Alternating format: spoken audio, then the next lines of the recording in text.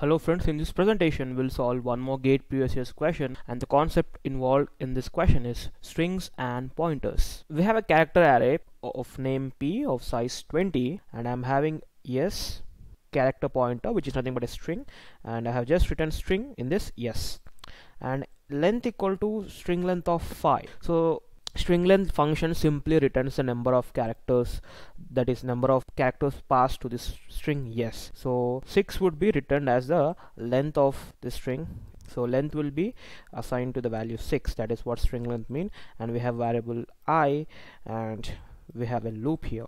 So I equal to 0, initialization section, I less than length, I less than length. So what is length? Length value is 6, 0 is less than 6, yes, it is true. And now control goes to the loop body. P of I is equals to s of length minus 1. So here what he is trying to do, P of 0 is nothing but s of length minus 1. What is length? Length is 6 minus I value is 0, so s 6 minus 0, s of 6. So can you tell me what is s of 6? S of 6, always remember, a string will always end with a null character. Why it end with a null character? Because to identify whether it is a string or a character array, it will end with a null character. And at the 6th position, we are having a null character. So P of 0 would be replaced by null value. P of 0 is nothing but s of 6. That would be replaced by null value. Okay. And coming to next control goes to increment decrement section, and I will be incremented to 1, and I less than 1 less than 6, 1 less than 6 is true. And again control goes to loop body, that is P of 1. Next, what will be executed? So P of 1 is equal to s of length minus 1, that is 6 minus 1 is 5.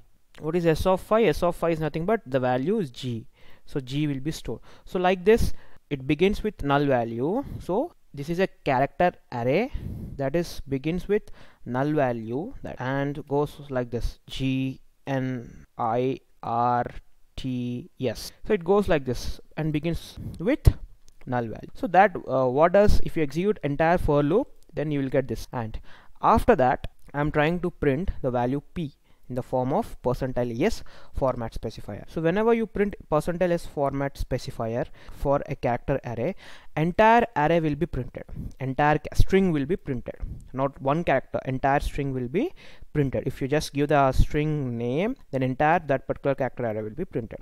So here what should be printed? Null value followed by GNR GNIRTS should be printed. But if you observe, the starting value of this array is null value. So whenever null value is encountered by this printf function, it will automatically stop printing anything. Even if there are characters after that, it will not print, because it is an indication that string has been ended. If you are indicating that string has been ended, how can the printf function will print remaining characters? So nothing will be printed on the output. That is the catch here. So any string beginning with null value, if you try to print, then you will not get any output. So let's execute this program. You'll get empty output screen.